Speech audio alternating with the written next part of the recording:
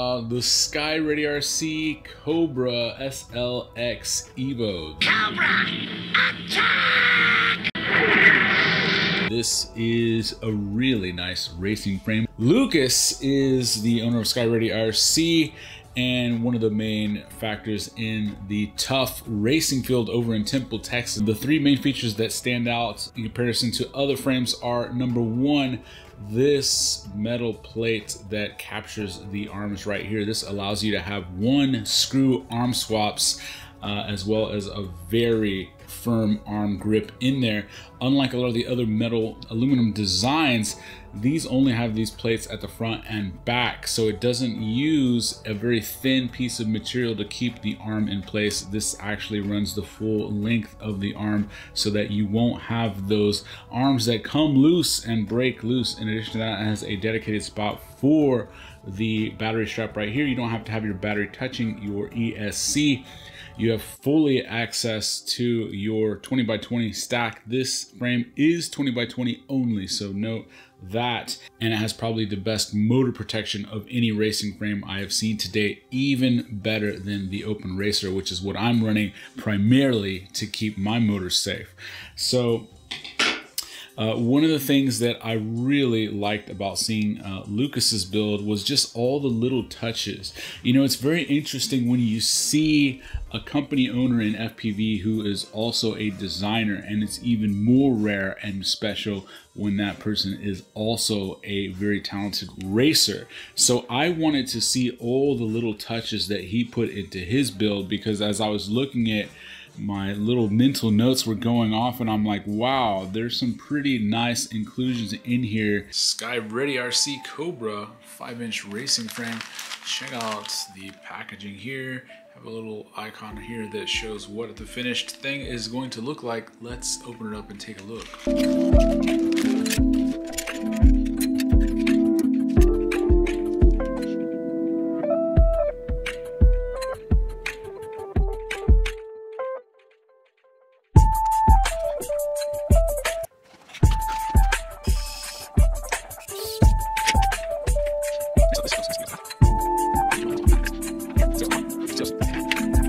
Well, that took only about 8 minutes, and that was going slow in order to record the video. Super fast and easy frame assembly right there. One of the things I like most about this thing is because of this aluminum plate right here, there's only one screw for arm swaps. Check this arm swap procedure out, guys.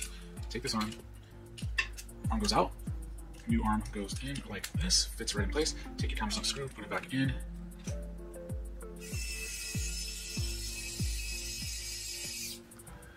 Have you ever done an arm swap that fast before?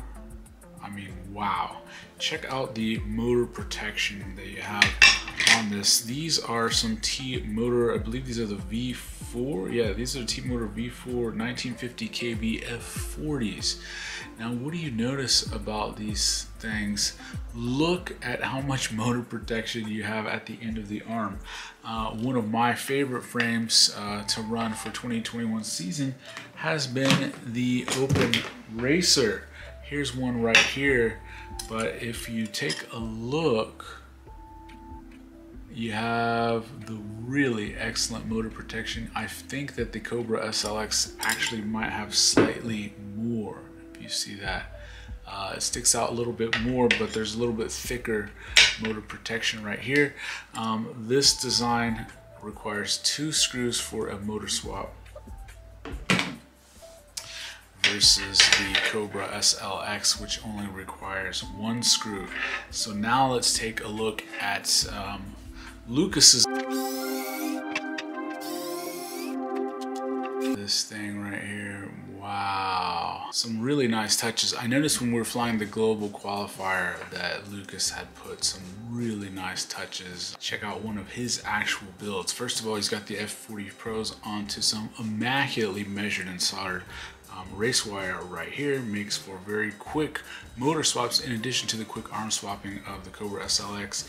You can see here he has the TBS Pro Nano 32 going to one of these Luminaire Axi micros right here. This is the Runcam Racer Nano 2. Take a look at this plexiglass. It's sort of a little stack protector that goes over the sides, and he actually has the VTX and antenna mounted to this at the top. Man, what a really nice touch that is. Capacitor installed right at the battery leads, which is the best practice. Of course, some strain relief on the pigtail of the arm, and I usually tend to put my capacitors maybe on the pigtail, which is not as nice and clean as this. This is very nice and clean.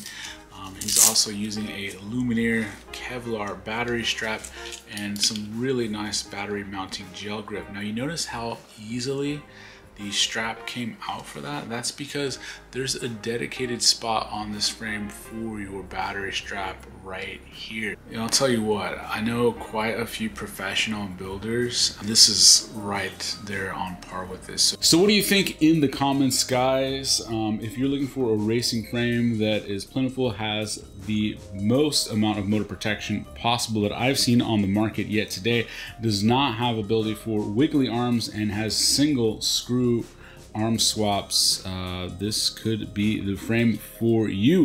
What are you racing with for this year on the multi-GP qualifier?